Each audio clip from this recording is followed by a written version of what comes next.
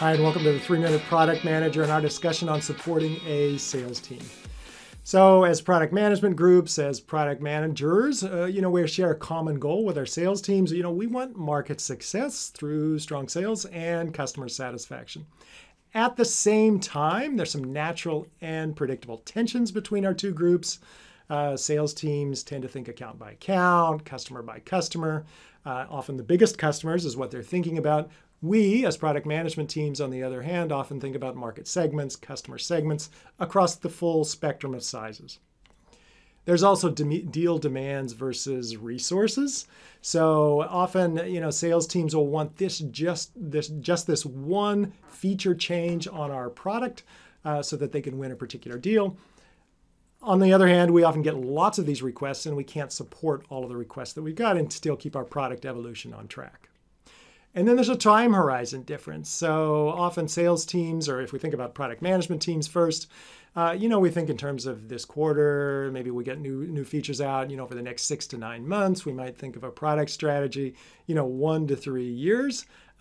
Sales reps think this quarter. They live and die by this quarter. So I have to say, we love our sales teams, but sometimes we struggle to support them. So what I'm going to do in this video is talk about 5 things that we can do to better support our sales teams.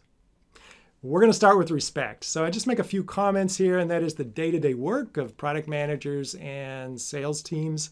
It's pretty dramatically different. And a lot of product managers, especially those with engineering backgrounds, sometimes lack sales experience. So they lack natural empathy for the sales process, for sales reps. And I got to say, between the two teams, it's sometimes easy to miscommunicate. It's easy to mistime our deliverables.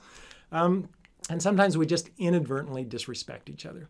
So what I'm going to tell you to do is the following. So first of all, every chance you get as a product manager, convey support and empathy for your sales teams. Listen carefully, listen closely, listen with empathy to their sales issues. Also, join sales calls, help out with tough clients, and then respond to sales requests on the same day if you can. Don't respond at the end of this week. Don't respond next week. And then be transparent about your product timing. So if you were expecting to get a feature out next month, but it's actually 3 months from now, make sure the sales team knows that. All right, first one's respect. Let's go to training. So sales reps, it's kind of obvious, but sales reps need the knowledge to sell our products. So do this. Get your sales teams trained. Get your sales reps trained. So here we're talking about target customers, needs, product details, benefits, how to demo, how to sell, what's the pricing. They need to know all of this, okay? So you need to make sure that they get trained. Now you might be training them yourself if you're a smaller company, or you might be training the trainer. All right, let's go to the third one, which is sales tools. So excellent sales enablement tools will help win deals. And for us product managers, they also help us win friends. So do this. So pick the right set of sales enablement tools for your product. So it might be a pitch deck or customer demos, case studies, return on investment calculators, competitive selling against tools. Find the most impactful sales enablement tools for your product and get those developed. Now, you may be developing them yourself, or you just may be supplying the content to a product marketing group or a marketing group to finalize that content. But make sure you get this stuff done. All right, let's go to the fourth one, which is deal support. So just like our sales teams, we want to win key deals. So go ahead and do this. So provide product and subject matter expertise to reinforce your sales teams.